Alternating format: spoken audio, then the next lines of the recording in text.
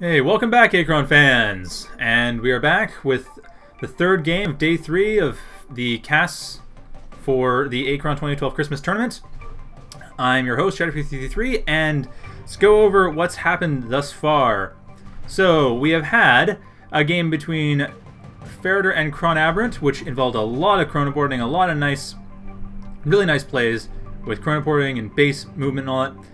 And then a game between Rockmox and Achron, which was very short, showed off the frightening power of a Vecgir all-in rush, and is going to give me a lot to think about.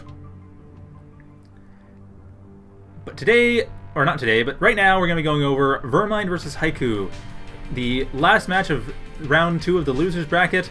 Whoever wins that will be fighting against Vecgir in order to get a chance at fighting Rockmox for a chance to get back in the tournament and win completely. So, we will see that right now. We're on Cold Forge, by the way, and Vermind is starting out as Vecgir, which I have not really seen on Cold Forged. That actually looks kind of nice, too, actually, on this, too. Huh. And he is fighting against Haiku, who is going for CESO. So neither player going for Grekim, despite popular opinion that Grekim is the strongest race on this map, or species, rather. Neither player is going for Grekim. This should be interesting to watch, see how this works out. So both players... Well, Haiku went for a couple RPs, but it's hard to tell what he's going for beyond that. Vermind is not going for any sort of Zyme Pulsar all-in, and on a map like this, that may be a bad idea. This is a wide map, but the distance between the starting points is quite small. So you can see there's only this valley here, where granted, everyone can see what's passing through. So the only way to get through without being spotted is fairly long. But that's assuming your opponent cares about being spotted. If they don't, then you might have something to worry about pretty quickly. Haiku, on the other hand, looks like he's getting a fairly quick proxy base planned out.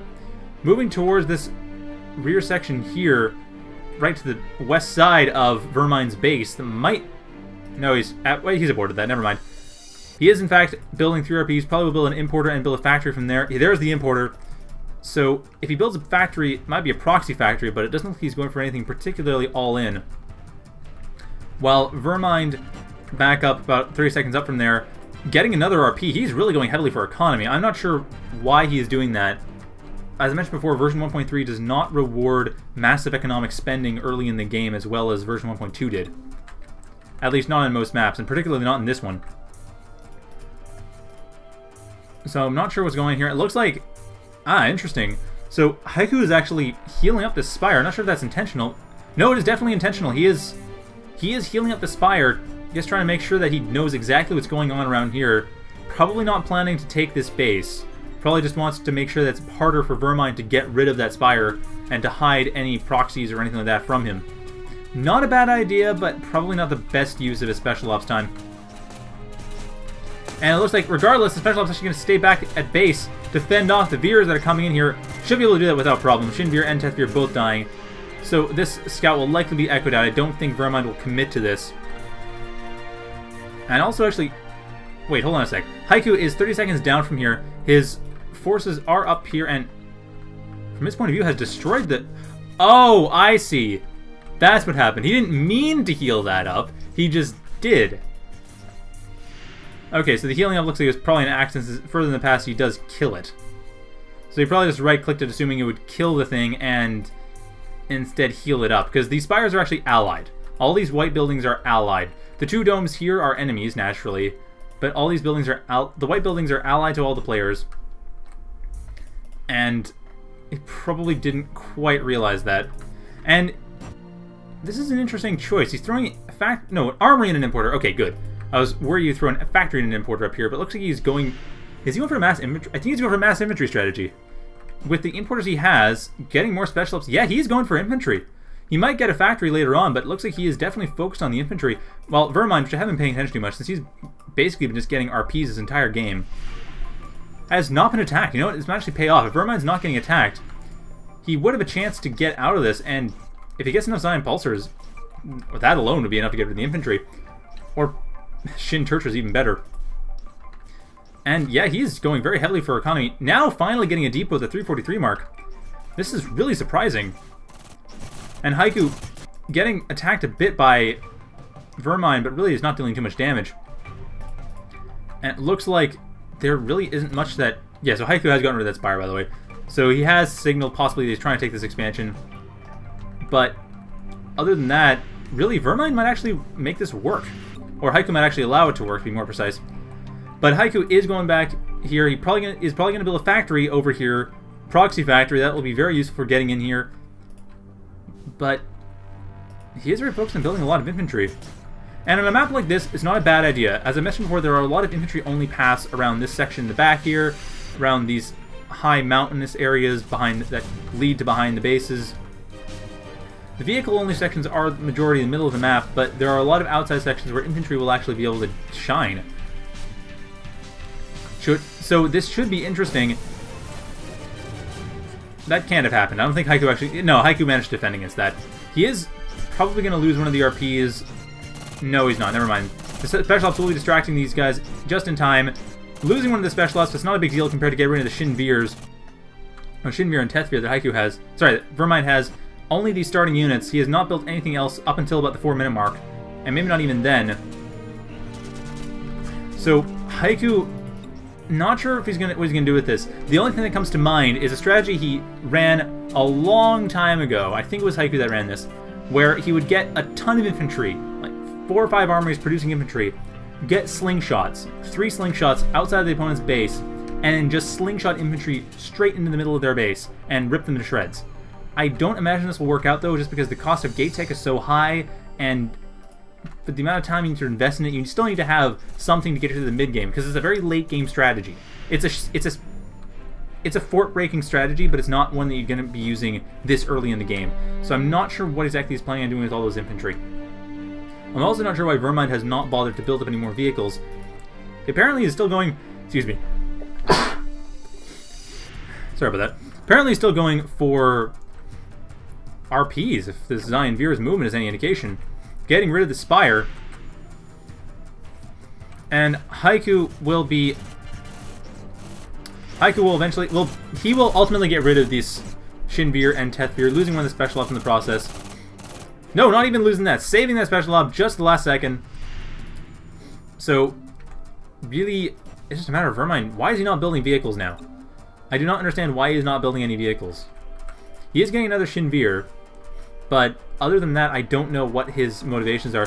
Haiku now moving in from behind as well, with a special ops and marine, attacking the resource processors that are completely undefended, by the way. There is nothing. There is a Zion Pulsar coming up, but that's about it. I mean, this is 160 liquid crystal being destroyed. This, even the infantry die, they have paid for themselves 4 times over already. Not to mention the amount of income lost by losing this. So Vermind, really not sure why he is dawdling on getting vehicles. He probably is going to be getting vehicles much faster now. No, he's not. He is not undoing any of this. But he probably will try to get a Zion Pulsar as soon as he can. From the Zion Veer, from the looks of it, yeah, he's going back to help defend with this. This should work. Though he, for some reason, decided to jump back with that. But his only real hope is to get these... Let's get the Zion Pulsar out very quickly with the Zion Veer, which he's not doing. Why is he not doing that? Why did he not use the Zion Veer to build a Zion Pulsar? He needs to do that. He needs to do that in order to get out of this. Because that Shinvir cannot defend against special ops. Even with Foundation support, it cannot defend against special ops. And really, Haiku at this point has kind of been letting... Really, he's been letting Vermind go. He's not been building factories, not been building a lot of aggressive units. And Zion Pulsar finally up. And it looks like the resource processors managed to survive, but still losing a Shinvir that was not necessary to lose. He could have just turned the Zion Veer into a Zion Pulsar and built another Zion Veer afterwards. And this is still an odd game. Haiku is really not pushing as hard as he could be. I don't know if he just wants to go for infantry because he figures he can. Finally getting a factory at the 6-minute mark. This is extremely late. But finally getting one. And Vermind as well getting a ton of vehicles now. He does have the economy to support a large number of vehicles, which is something that he was just allowed to get away with more than anything. This is not a safe strategy by any stretch of the imagination, especially on Cold Forged. I really don't know what Haiku's ultimate plan is. Unless he is in fact going for that slingshot strategy, which is the only thing that comes to mind.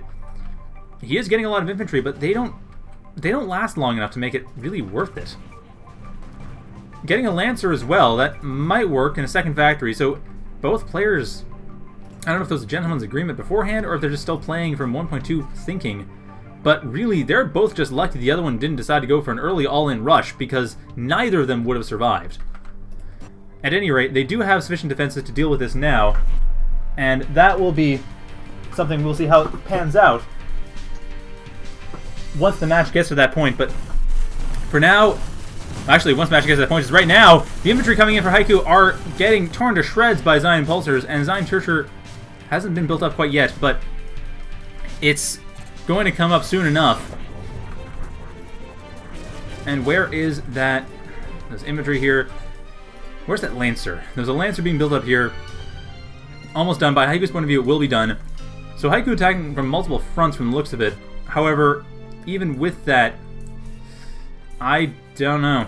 Attacking from behind with the infantry, and attacking from the front with a very small force, I guess, to make... No, Vermind will not be fooled. Vermind sees that the attack has been cancelled, at least for now. And Vermind definitely has the defenses for it. He could use an aerial control center. He can't afford air units right now. But as it stands... Oh yeah, I guess Special Ops accidentally healing the Spire. It is an allied unit.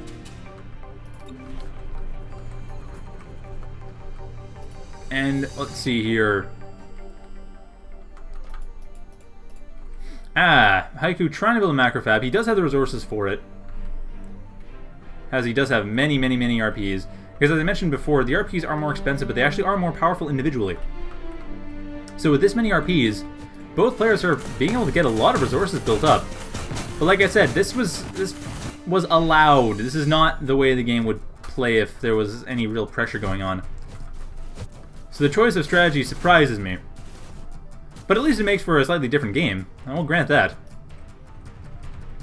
It is most certainly different, if not textbook.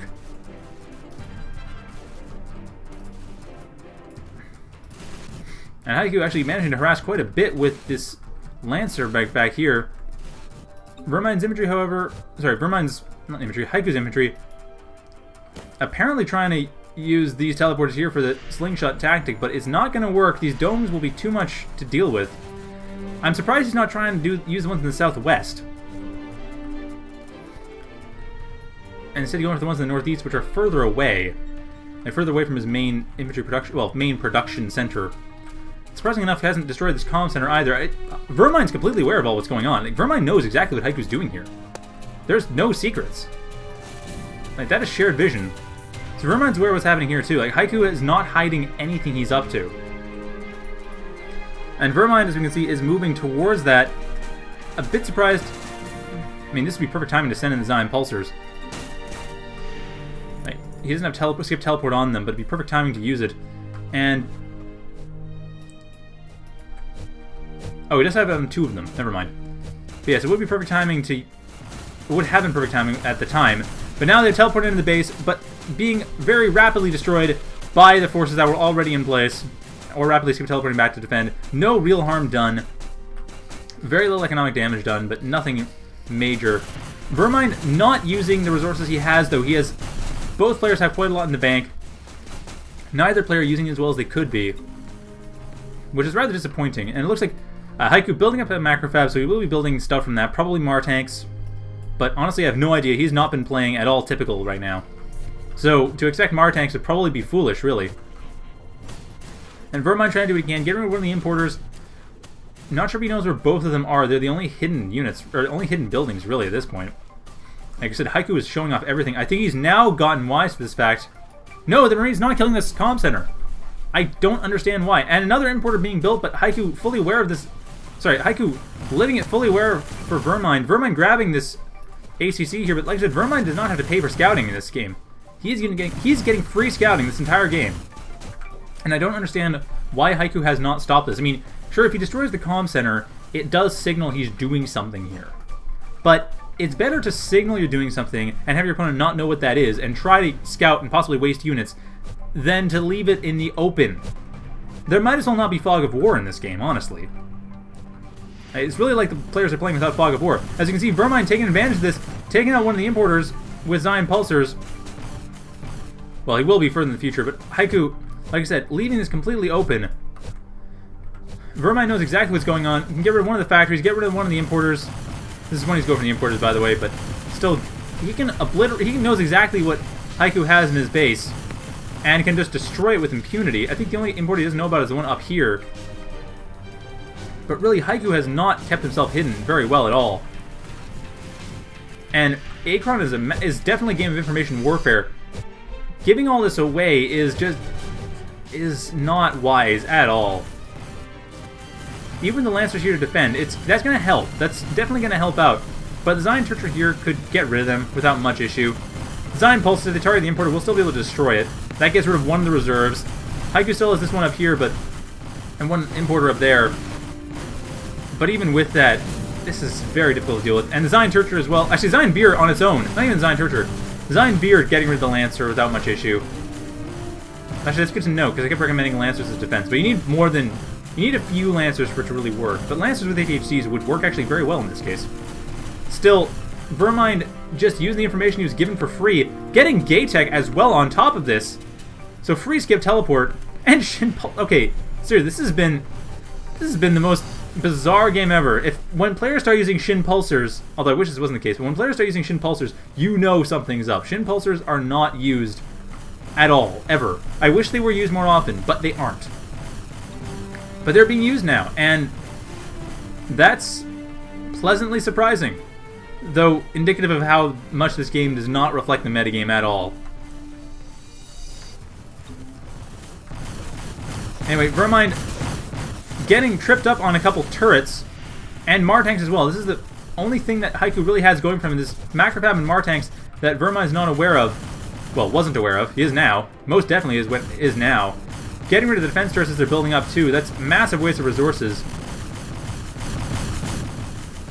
Like, there is not much... I mean, there's really not much going for Haiku at the moment, except that Vermind did spend a lot of money on gate tech that is not spent on units. But even then, he still has units to deal with what's here. He still has test pulsers to deal with the frigate. The Shin Pulsar can just do whatever. The Zion Turret surprisingly hasn't been used much. I don't know why Vermind has not used that at all, but it is... This is... Well, from here I can see Haiku building up from here more Martanks frigates, possibly a heavy cruiser, probably Blackbird actually. And then Vermind, there's the Slipgate. So here's the Chronoport, going for a big Chronoport attack to just finish off everything that Haiku had in the unplayable past. And here we go. Not even hiding the uppercut, by the way. And just getting rid of these Macrofabs before they even do anything. This is it. Haiku has basically lost the game. This Martank will go down in too much of a hurry for it to be of much use. Second Macrofab will be going down before it builds up. And of course, this is when Zion Pulsar is ripping apart the top part of the base. Yeah, this is the game. Haiku might be able to win if he, or might be able to live, I should say, if he gets out of this, just focuses on this section where Vermind's not at all aware of it. But, yeah, Haiku's lost this base over to the west. It's gone. It's completely gone. It's gone where he can't do anything about it. And it looks like Vermind is not building much more. He doesn't have any reserves in his main base left.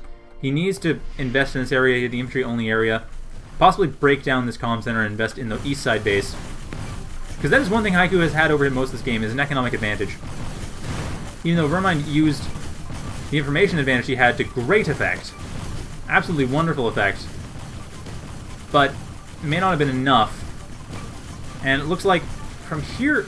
I don't know why he destroyed that dome early in the past, but still, getting rid of that, that's somewhat helpful.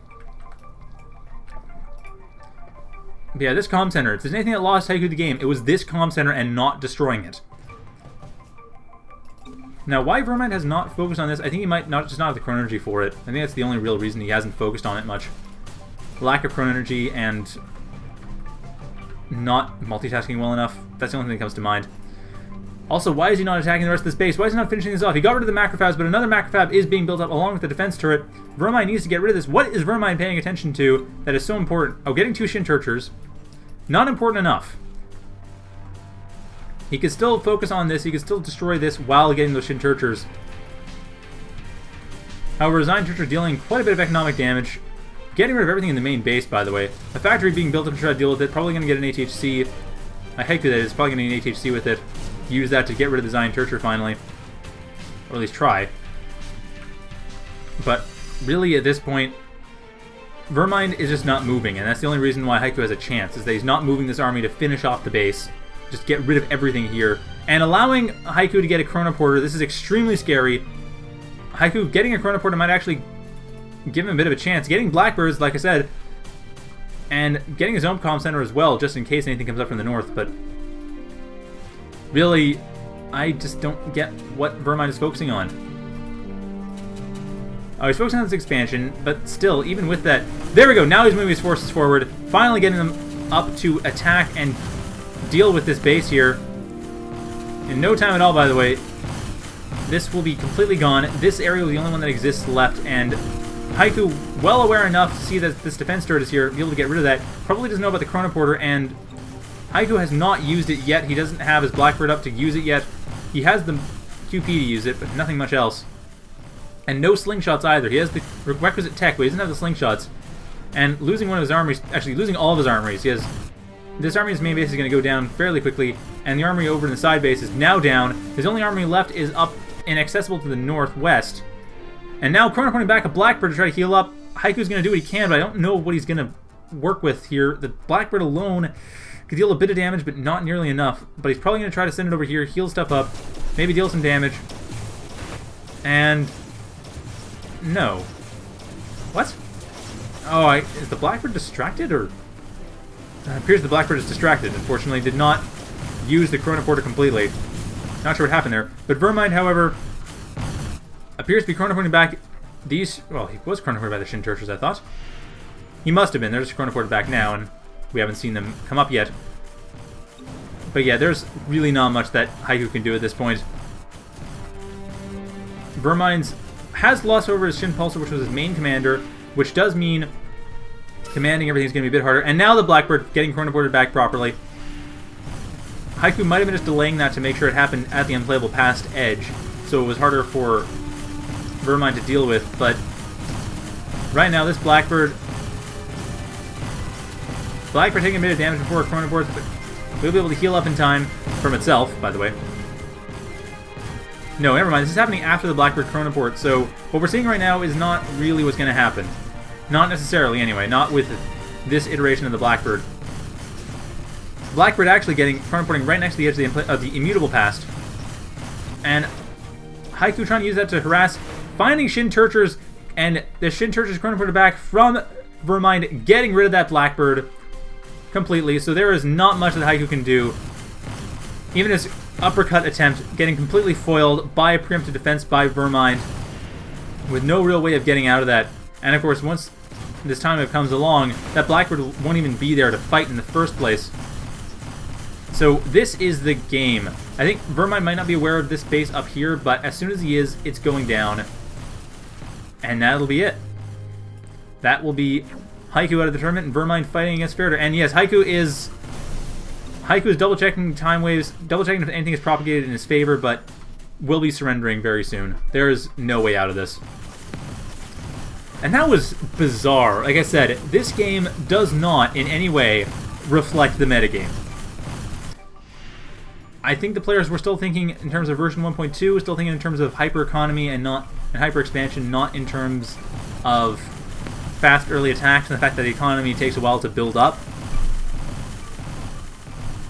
But yeah, there is nothing going for Haiku at this point, and this is still interesting. I'm glad something different happened.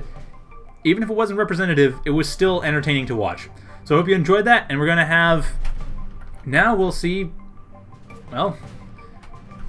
Now we see that Vermind Haiku. So Verder will be fighting Vermind next. Whoever wins that will be fighting against J Raccoon.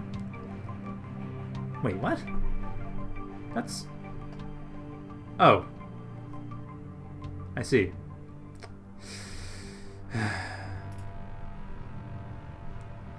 Apparently this wasn't the game to play next. Well, yeah. This is rather annoying. Sorry about that. Ignore that. There's nothing there. Nothing there at all. I'll have to cast that game too. But anyway, good job to Vermind for winning, and that was certainly an entertaining game. Be back shortly with J Raccoon versus Schalke, the other losers bracket match in Group S, and then from there we will have proper bracket results. See you all in just a couple minutes.